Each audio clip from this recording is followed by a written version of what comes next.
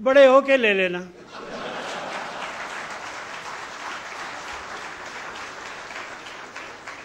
In the days of 54, articleship was not free, not paying anything. The teacher was taking 3,000 rupees and the gold was only 65 rupees per tola.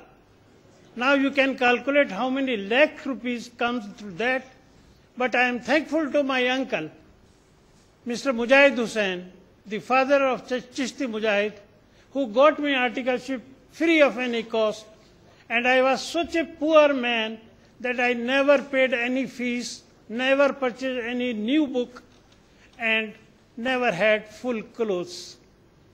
And today, thanks to God, what I did in 59, when the institute was under formation, Mr. A.Y. Khan and Mr. Ibrahim Daudwala were active members, and they were pushing me here and there because I was just a boy. And I had to go. I had not given blood in the foundation of my institute, but I have given my labor. Now what I want, that our institute should have buildings. At the moment, one building is in Karachi, Lahore and Islamabad. One plot is gifted in Karachi. Now I want Multan, Peshawar, Pindi, Faisalabad, and then third building in Karachi and second building in Lahore. And for that, today I have requested Shah Sahab that please get allotted a plot of land for the institute, not for me.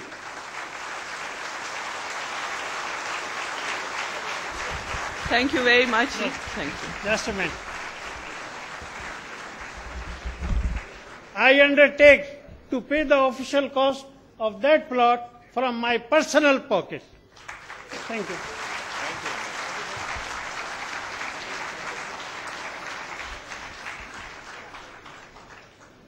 Thank you very much, Mr. Wahid. This was a list of our Golden Jubilee members. But there's another section we have not discussed as yet. We need to recognize the services of the past leadership, of course, all the time. But this discussion or this honor would not be complete if we do not recognize the names of some of the longest serving secretaries of ICAP. Mr. Ataullah served ICAP with dedication from its very first day, that is July 1st, 1961, to April 30th, 1987, which is a period of 26 years. Let's hear a big round of applause for Mr. Ataullah.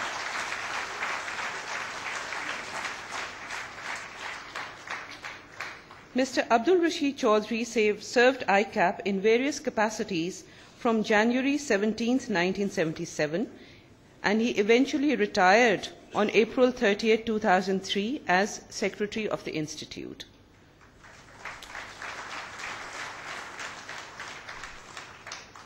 Now I would like to say a few words about Mr. Fazl Hussain Saifi, who joined the Institute as Director Examinations on April 23, 1996. He became Secretary of the Institute on January 1, 2005 and retired on April 20, 2010. Mr. Saifi is requested to come on stage and receive a shield from the Chief Guest.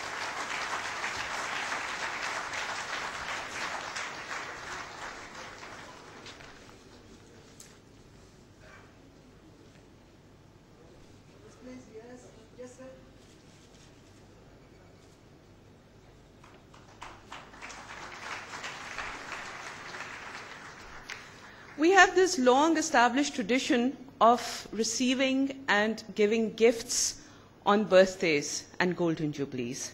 So on this momentous occasion, we have certain gifts which are for ICAP and which have been brought over by our very honored guests. I would request Professor Lakshman R. Watawala to come on stage. He is the President Institute of Certified Management Accountants of Sri Lanka, and he would like to give away a token on this very special occasion to the President ICAP.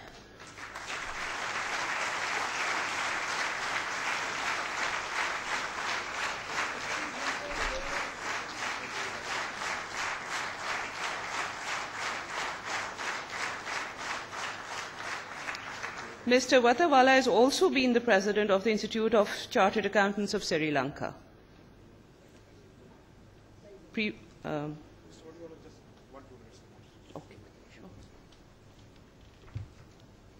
Honorable Chief Minister, the honorable guests, past presidents, ladies and gentlemen, it is indeed a great occasion for the Institute of Chartered Accountants of Pakistan in celebrating their Golden Jubilee.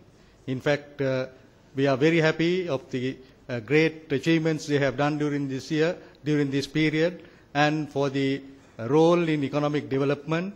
And also, the theme that they have chosen is ideal and shows the dedication and the perseverance of the chartered accountants in Pakistan in taking this country forward.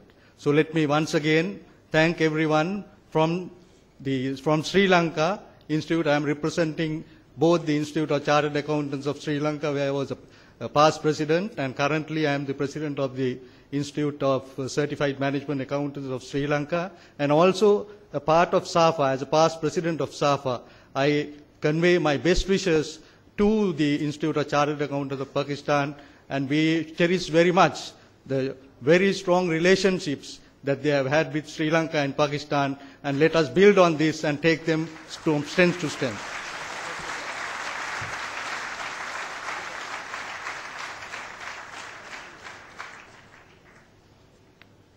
Thank you very much, Professor Watawala. And now I would request Ms. Perveen Mahmood on behalf to come on stage, representing Institute of Chartered Accountants of Bangladesh.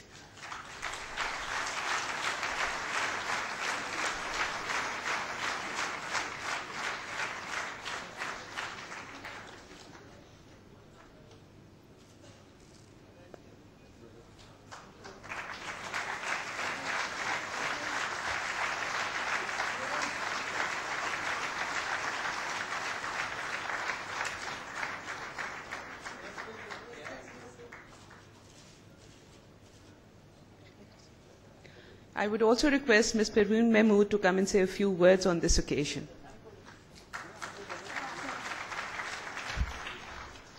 Thank you. I congratulate Institute of Chartered Accountants of Pakistan from Institute of Chartered from Bangladesh, and on behalf of also, I say maybe of Bangladesh. They couldn't make it here, but our good wishes for Institute of Chartered Accountants of Pakistan for all the way to come. And our founding member of Institute of Chartered Accountants of Bangladesh, Mr. A.K. Chaudhry, is here, and he's our past president. I will request him to say a few words on behalf of Bangladesh. Thank you. Thank you, Madam President. I am carrying greetings of Bangladesh Institute and the whole of Bangladesh to Pakistani Institute and to the whole area of Pakistan and the people of Pakistan. I had my articles with A. Ferguson and Company. I was the article of Mr. J.P. Bray, OBE. I'm sure many of you will remember Mr. Bray. And I qualified as chartered accountant in 1968. I was the member of the Institute of Chartered Accountants of Pakistan from 1st January 1969.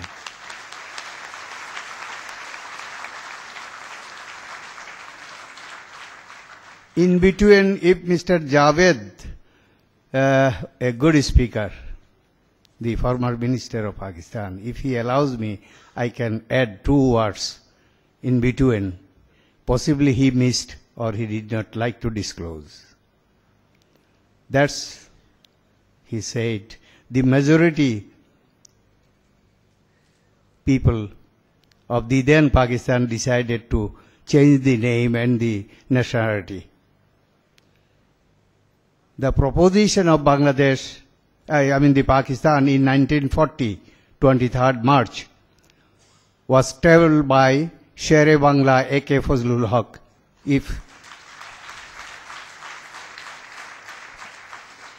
That's how the Pakistan was born on 14 August 1947. If Mr. Javed agrees,